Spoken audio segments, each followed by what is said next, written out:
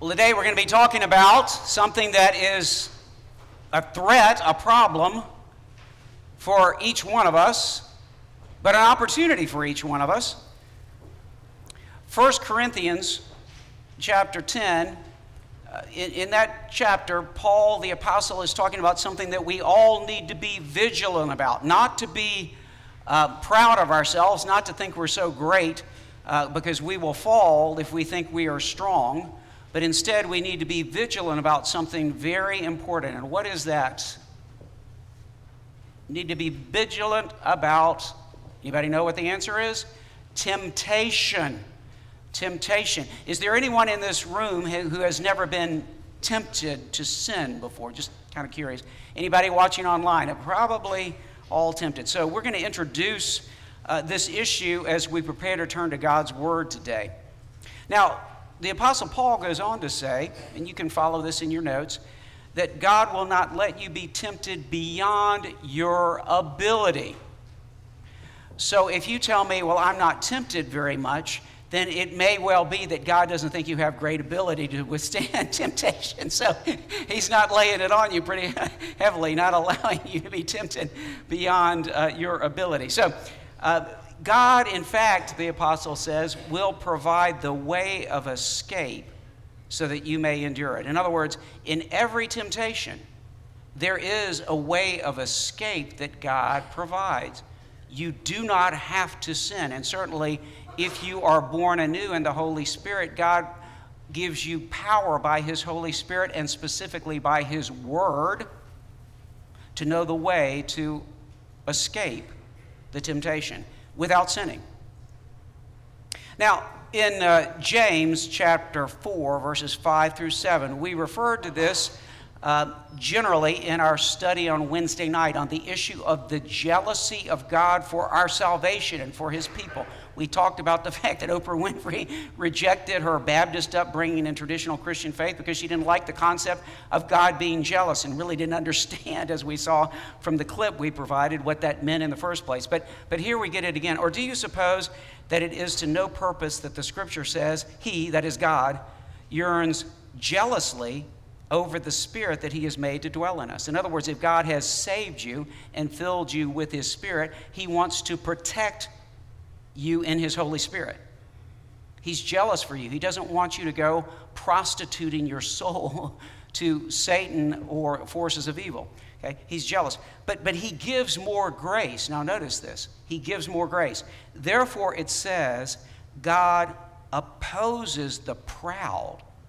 Oh, I got this handled, man. Or I'm really smart. Now, God opposes the proud, but gives grace to the humble. So then what are we supposed to do? The next verse tells us in James chapter 4, verse 7. Do two things. Notice the verbs here. Submit yourselves, therefore, to God. Submit to God, okay? Humbly submit to God. And resist, powerfully resist in that submission to God, the devil. And he will flee from you as you submit to God. What does it mean to submit to God? Well, it means to live a life walking according to God's plan, not my plan. And that includes being heavily into God's Word. I pity people who say they are Christian but do not follow a regular daily discipline of Bible study, who are not involved in our Bible studies here as the gathered congregation, who just kind of like randomly occasionally show up to worship or say a prayer in case somebody gets sick, but otherwise they're just kind of floating through life. This would be the equivalent of having, let's say in 1943, showing up in France with a big resistance t-shirt on, totally unarmed, foolish, by yourself, and walking up to some Gestapo officers and saying, hey, I'm here to fight you guys. Unarmed, stupid, uninformed. This is the equivalent. This is analogous to being a Christian because you're on the team. You're on the team of Jesus that is at war. Understand me, is at war with the devil and the forces of evil in the world. And so what the Scripture teaches us is that we need to be armed in the Scripture. What does the Apostle Paul say is the sword of the Spirit? What's the key armament, the offensive armament you need as a Christian? The Word of God. So I pity people, and there are all kinds of people that tell me, well, you know, the Bible's complicated. I don't have time for that. I basically just got the nutshell. God loves me. It's all cool. This is the equivalent of somebody showing up in front of tanks and saying, here, I'm an idiot. Take me out, please. So the Bible teaches us that we need to be grounded in the Word. And this does not mean simply, as we're going to see with Jesus, oh, I learned 5 Bible verses and I can just pop them out in case I ever have to deal with the devil. This means knowing the Scripture, the flow of Scripture, and all the story and the message of the gospel. So we're going to be turning to that today as we open God's Word. We are continuing to work our way through Luke's gospel. We have a lot of reading from Luke, from the close of Luke chapter 3 into Luke chapter 4. But we're going to begin with the first Adam. With the first Adam, who is God's representative on earth, representing God's dominion. Genesis chapter 2, verses 15 through 17, and then chapter 3, verses 1 through 6. Hear now God's word.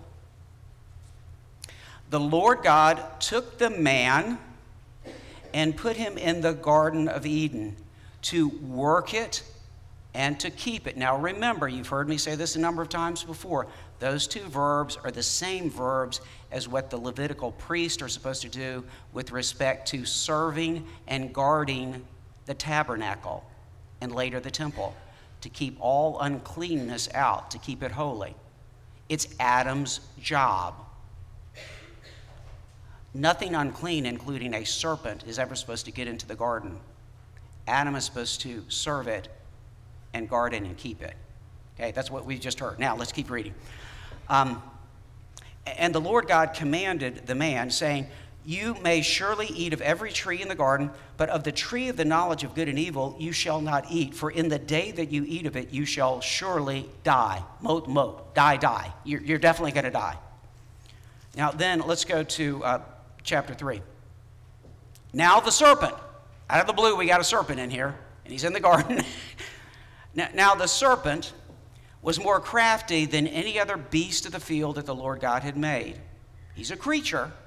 He's not another God. He's a creature. Okay? He said to the woman, did God actually say, he's going to the Word of God here, attacking the Word of God. Did God actually say, you shall not eat of any tree of the garden?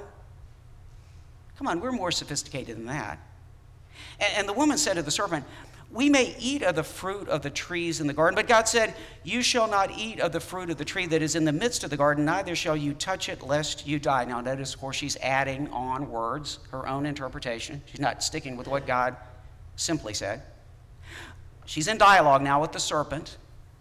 The serpent continued to dialogue and said to the woman, you will not surely die, for God knows that when you eat of it, your eyes will be opened, and you yourself will be like God, yourself knowing good and evil.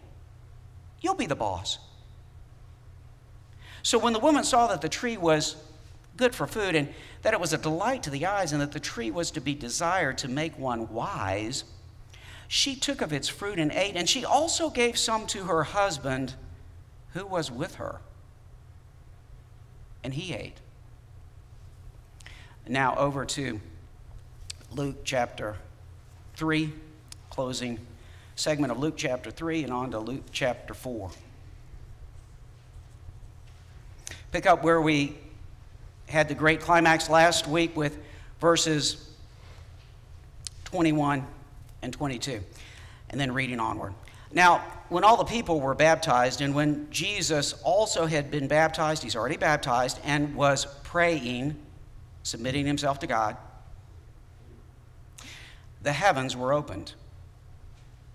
And the Holy Spirit descended on him in bodily form like a dove, and a voice came from heaven, "You are my Son, the beloved. With you I am well pleased." Now, the genealogy of Jesus Christ, humorous note here for a moment. Reed asked me a few weeks ago when I was getting ready to go to the Mexico trip, he said, "Are you going to make me preach the genealogy?" And I said, "No, we'll cover it later." But anyway, he was happy to do it if he needed to. But all right, let's do the genealogy, and then we're on to chapter 4. Jesus, when he began his ministry, was about 30 years of age, being the son, as was supposed, of Joseph, the son of Heli, the son of Mathat, the son of Levi, the son of Melchi, the son of Janai, the son of Joseph, the son of Mattathias, the son of Amos, the son of Nahum, the son of Esli, the son of Nagai, the son of Ma'at, the son of Mattathias, the son of Samayain, the son of Josech, the son of Yoda, the son of Yohanan, the son of Resha, the son of Zerubbabel, the son of Shealtiel, the son of Neri, the son of Melchi, the son of Adi, the son of Kasam, the son of Elmadam, the son of Er, the son of Joshua, the son of Eleazar, the son of Jorim, the son of Mathat, the son of Levi, the son of Simeon, the son of Judah, the son of Joseph, the son of Jonam, the son of Eliakim, the son of Meleah, the son of Minah, the son of Mathatha, the son of Nathan, the son of David, the son of Jesse, the son of Obed, the son of Boaz, the son of Salah, the son of Nashon, the son of Abinadab, the son of Admin, the son of Arni, the son of Hezron, the son of Perez, the son of Judah, the son of Jacob, the son of Isaac, or Yitzhak, son of Abraham, the son of Terah, the son of Nahor, the son of Serug, the son of Reu, the son of Peleg, the son of Eber, the son of Shelah, the son of Cainan, the son of Arpachshad, the son of Shem, the son of Noah, the son of Lamech, the son of Methuselah, the son of Enoch, the son of Jared, the son of Mathahelel, Elil, the son of Canaan, the son of Enos, the son of Seth, the son of Adam, the son of God. And Jesus, full of the Holy Spirit, returned from the Jordan and was led by the Spirit in the wilderness for 40 days, being tempted by the devil. And he ate nothing during those days. And when they were ended, he was hungry. The devil said to him, "If you are the Son of God, command this stone to become bread." And Jesus answered him, "It is written, man shall not live by bread alone." And the devil took him up and showed him all the kingdoms of the world in a moment in time. In other words, in one flash, all across history. And said to him, "To you I will give all this authority and their glory, for it has been delivered to me, and I will give it to whom I will. If you then will worship me, it will all be yours." And Jesus answered him, "It is written, you shall worship the Lord your God, and him only shall you serve." And he took him to Jerusalem and set him on the pinnacle of the temple and said to him, "If you are the Son of God, throw yourself down from here. For it is written, he will command his angels concerning you to guard you, and on their hands they will bear you up, lest you strike your foot against a stone." And Jesus answered him, "It is said, you shall not put the Lord your God to the test." And when the devil had ended every temptation, he departed from him until an opportune time. This is the word of the Lord. Thanks be to God. Friends, the grass withers, the flowers fade, but the word of our God will stand forever. Amen. So we'll brush through big sequence of scriptures here, brush through it a little bit. Let's get the settings, the totally opposite end of the spectrum settings here. Adam and Eve, created without sin, total choice. They are in where are they? Are they in a gang-infested ghetto? Are they, being raised by abusive parents somewhere? Is that where they are? Are they out in the middle of nowhere? No, where are they? They are in paradise. The Garden of Eden. Not just Eden, but the Garden of Eden. Contrast that with Jesus. Where is Jesus going to be tempted? Where is he going to be tested? Jesus is not in any garden. He's not in a garden full of food with all the choices possible before him. He is in the, where? The wilderness, the wasteland, the wild place, the desert. No rule, no sheriff in town, no nothing. I mean, this is not just the Wild West. This is the wild desert. This is rough stuff with no resources at all. That's where Jesus is going to be tempted. So just remember that. Jesus is in the wilderness, but Jesus is led by the Spirit. Luke chapter 4 opens and tells us he's led by the Spirit. Now that's both good news and challenging news. He's led by the Spirit. That's good. But it also reminds us, if you are a Christian, the level of temptation and testing you will face is infinitely greater than a non-believer. And in fact, God himself, by his Spirit, will lead you in seasons of testing. Now, this is fine-tuning here, but understand, same word, different emphasis here. God tests us to prove us and to strengthen us in saving faith.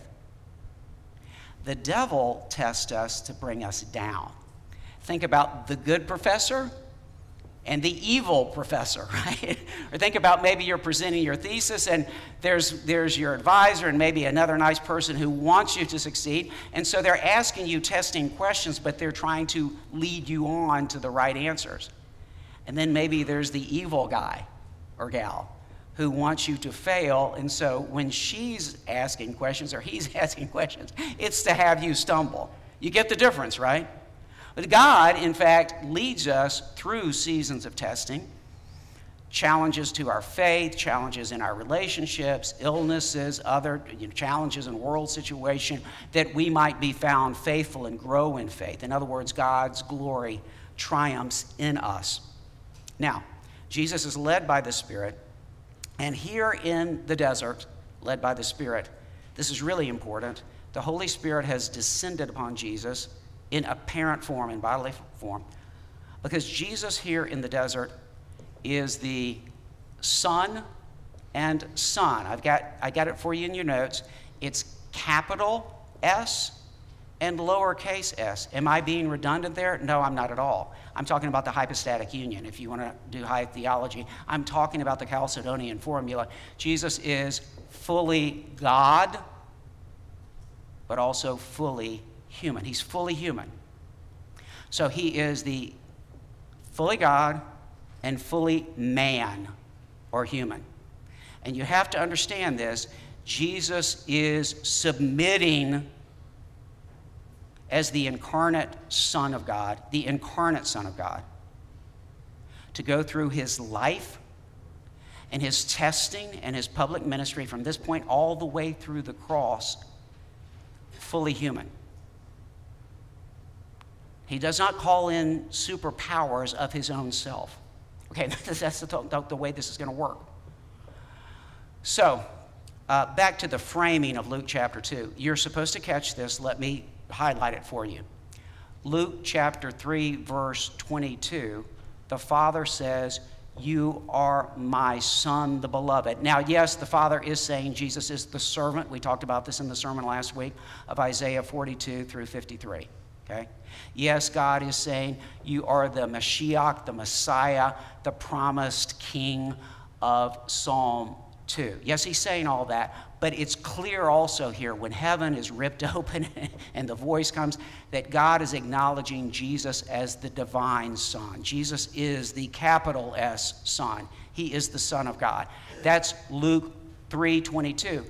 But then we get this odd genealogy that you all just really enjoyed as I was reading through, I know.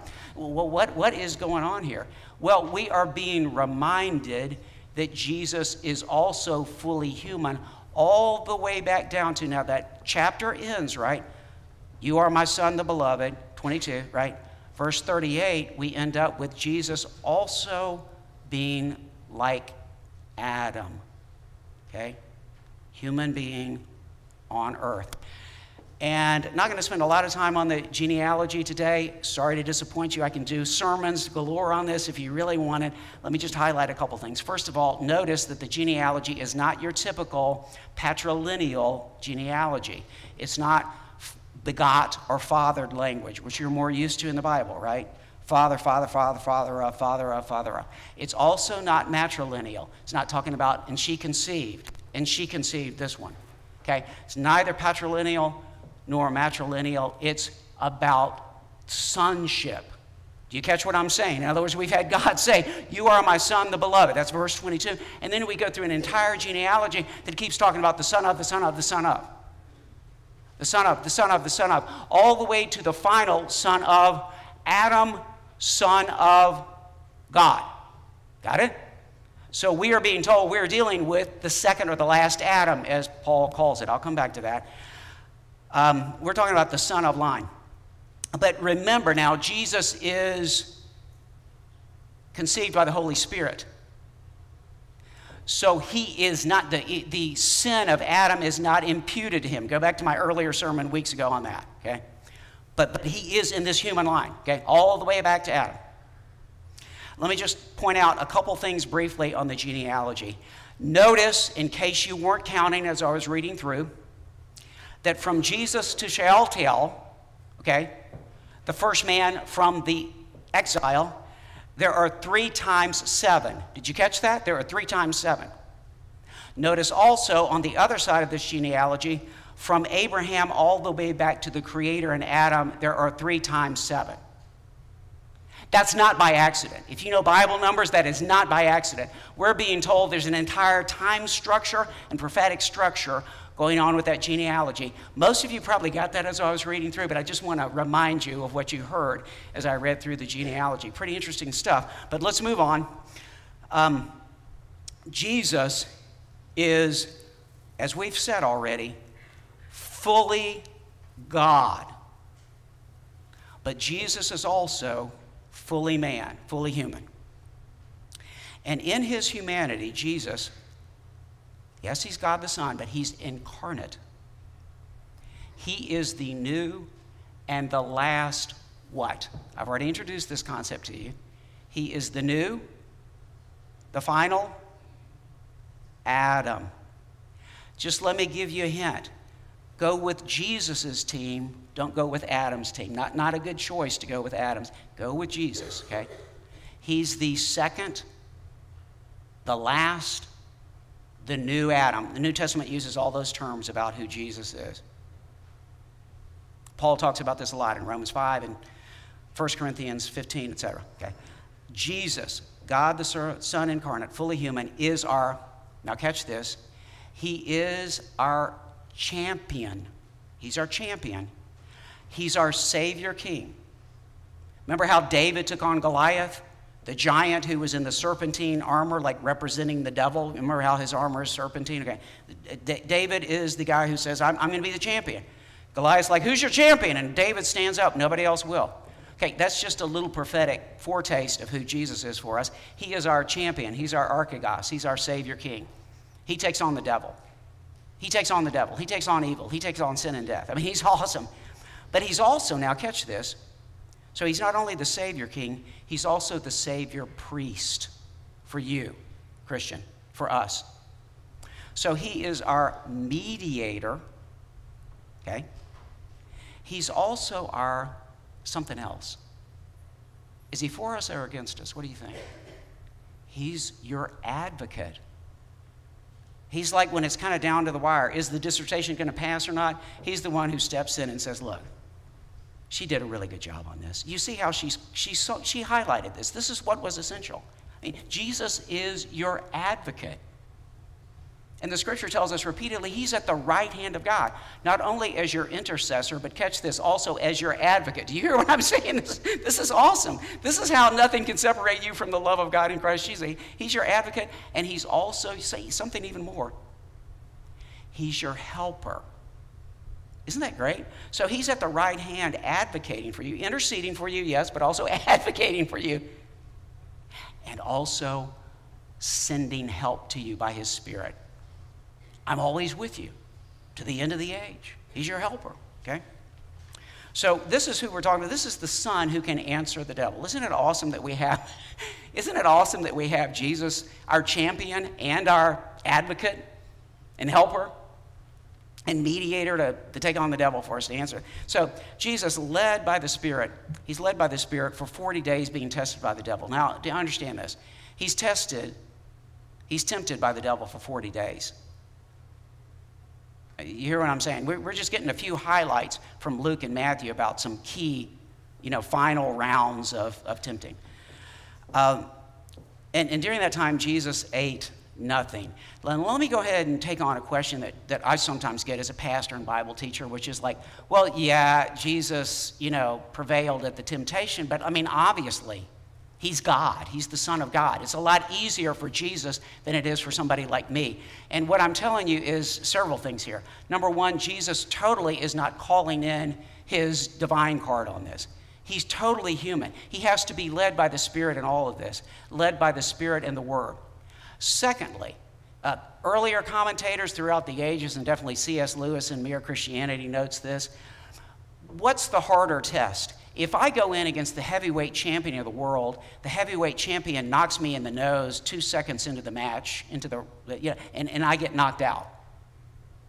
Somebody else goes against the heavyweight champion for 15 rounds of brutal fighting. Who was tested more? The one who remained standing, right? All right. So let me ask you this. How many of us have been tested repeatedly by the devil for 40 days and not sinned? I mean, Jesus is going through it, and he hasn't eaten. And we're supposed to remember this now. This is taking us back to, again, this is not 5 verses that I memorized from the Bible. This is knowing the Bible. Exodus 34, verse 28. Moses was there on Sinai. Remember this? With the Lord for how long? 40 days and 40 nights. We're supposed to catch this. And he, Moses, neither ate bread nor drank water. And he wrote on the tablets the words of the covenant, the 10 Commandments, which is back to Jesus and how Jesus is going to answer the devil. Okay, now let's go to Israel. Deuteronomy 8, verses 2 and 3. And you shall remember the whole way that the Lord your God led you these 40, there's another 40 years in the where? In the Garden of Eden? No, in the Mitzvah. The wilderness, the desert, so that he, this is God testing them now, this is that side of the story, God testing him, so that he might humble you, doing what? Testing you, to know what is in your heart, whether you would keep his commandments or not. And he humbled you and let you hunger and fed you with manna, which you did not know, that he might make you know, verse 3, that man does not live by bread alone, but man lives by every word that comes from God's mouth. You understand, Jesus doesn't just have a few verses he's memorized. He is going back to the issue of Adam, Moses, and Israel as he's going to answer the devil. I mean, he knows the word. And I understand he's the Son of God, but this is a young man who's grown in wisdom and stature and in the word of the Lord all this time. The Son, including lowercase son, who can answer the devil. You are my son. Yes, he's the beloved, but he's also human. So the devil goes to this, obviously, famously. If you are the Son of God, now notice this. In Luke chapter 2 and Luke chapter 4, we get the first sequences of words recorded in Luke's gospel from Jesus, and they're all about Jesus' identity and relationship with and obedience to the mission of his Father. Let me repeat that. The first words that we get in Luke, back in Luke chapter 2, why, don't you know your Father and I have been looking for you? And Jesus responds about his relationship and his mission. Do you hear what I'm saying? At 12, he understands this. Why were you looking for me? Did you not understand I must be in my Father's house about the business of my Father? That's Jesus at 12. Now, second words we get from Jesus in Luke's gospel, they're totally going to go to Jesus' relationship with and obedience to the covenant and to his mission for his Father. It's how he's going to answer the devil. He doesn't get into philosophical discussions with the devil about the meaning. No, don't do that. I know you think you're smart. Do not do that. Don't get into all these. Jesus is going to go to the covenant and to his relationship with God the Father and to the mission. So, Jesus' first words recorded in Luke relate to his relationship with and service to God as Father.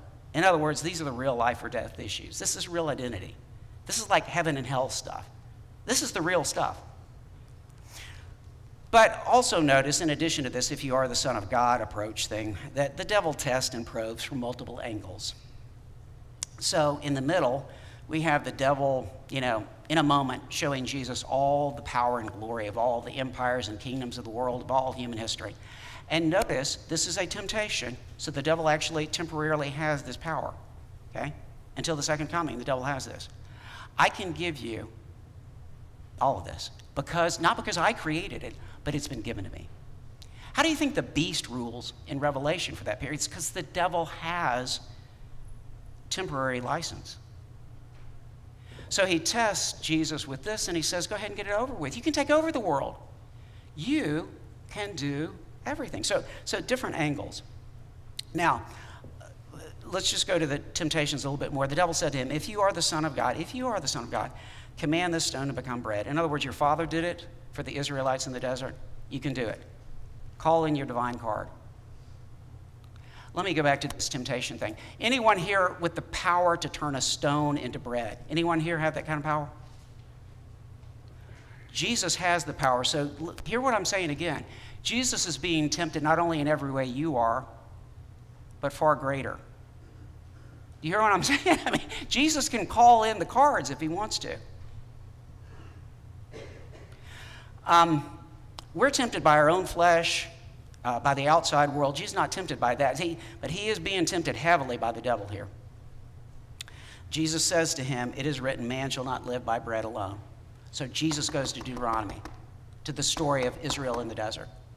This is the answer. He's submitting himself fully human to not call in his divine authority. He could call in his divine authority and eviscerate the devil right now if he wants to. He could bring in the forces of heaven. But you know what happens to your soul and mine? We're in hell forever. Jesus is not going to do that. He's your champion and your advocate, and he's going to go through this and through the cross so that you can be saved. What a man. Not only what a God, but what a man. So the devil does show him all this power and everything, and it's a temptation. Go ahead, bring on the kingdom. You can take over right now. I give it to you. I've been given this, Jesus goes to the heart, not only, Deuteronomy 6:12, etc., but also really the heart of the thing, I think, Shema. You shall love the Lord your God with all your heart, soul, and strength. This is the heart of the matter. So then the devil takes Jesus to Jerusalem. Now, Luke doesn't tell us that this is the exact sequence. I will tell you, Matthew has 2 and 3 reversed, okay? Luke just keeps saying and. Matthew says, again, Pollen, so Matthew's probably given us the sequence. Luke wants us to understand the issue is going to come down to Jerusalem. That's why he's highlighting this as the third. Because this is all the way to the cross, Gethsemane and the cross, what we just sang about. You have to understand this now. He's going to Jerusalem. How is Jesus going to play Jerusalem? He took him to Jerusalem and set him on the pinnacle of the temple and said to him, if you are the Son of God, throw yourself down. And he quotes twisted, like a lot of people read Scripture twisted, woodenly. Well, if God says this, I have to claim this right now. Psalm 91. But Jesus goes back to Deuteronomy 6:16. You shall not put the Lord your God to the test. And already we've got the Psalm 106 order of the sequencing and gradation of these temptations going on, but we also have the prophecy about what's going to happen in Luke 23. Remember, Jesus is crucified, and all the people who are basically echo chambers for the devil are saying, He saved others, let him save himself. If you are the Christ, if you are the Son of God, come down from the cross right now. We've got a preview in the desert. You see what I'm saying? And the devil has already taken him to Jerusalem. This is the preview of the cross. Get yourself down from there. If you're the Christ, if you're the Son of God. And Jesus again is your Savior. He's going to go through this for you. See, Jesus, my advocate, your advocate, has already answered the devil for you. He's already given the answer. And he sympathizes, according to Hebrews 4, with our weaknesses. Isn't that awesome? He sympathizes with our weaknesses. He's able to sympathize because he's been tempted in every way we've been tempted. And in fact, beyond, not just, beyond what we've been tempted. But not with the result of sin. Fully human, in the Spirit, in the Word of God. So what do we need to do? You look to the close of those notes. You look up here on the screen. Hebrews 4 tells us, let us then draw near. Draw near to find grace, to help in time of need. Are you struggling with the cycle of sin?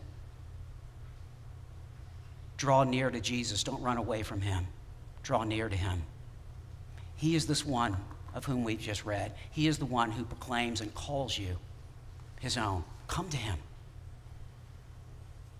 Submit to God and resist the devil, and he will flee from you because Jesus has already taken him out. This is the message of Hebrews chapter 2. Let me just read this to you as we close. This is so awesome. This is just so awesome.